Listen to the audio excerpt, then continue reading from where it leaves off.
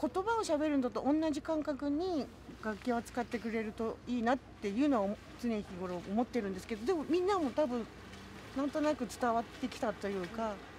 もともとみんな演奏できたわけじゃなくて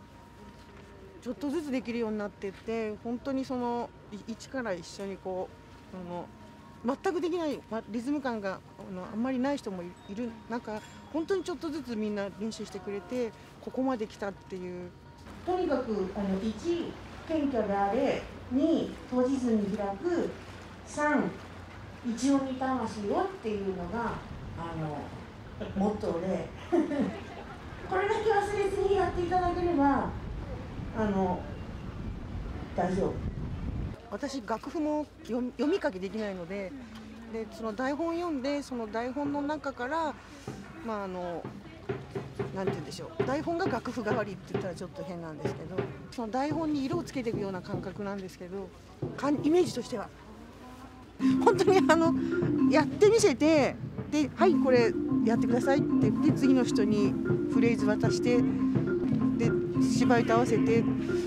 ちょっと違うなと思ったら削ってとか、もう本当にひたすら稽古して、もう俳優さんじゃないとなかなかできないんじゃないかなっていう。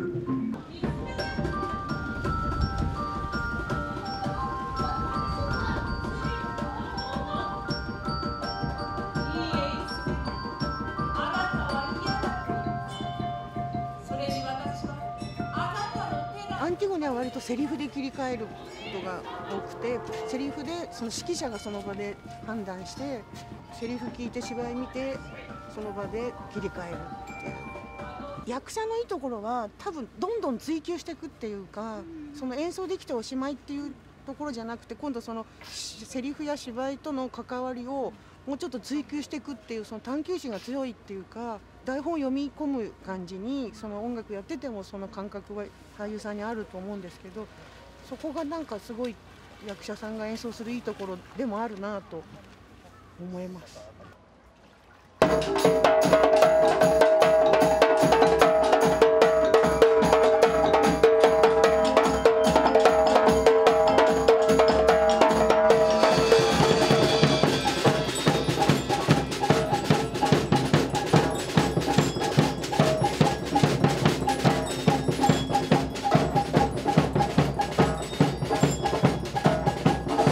久しぶりにこの稽古を見た時に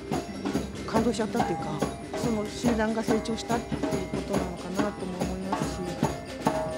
し、幸せだな、こんないい演奏してくれて、役者がなんか本当に俳優たちに感謝してま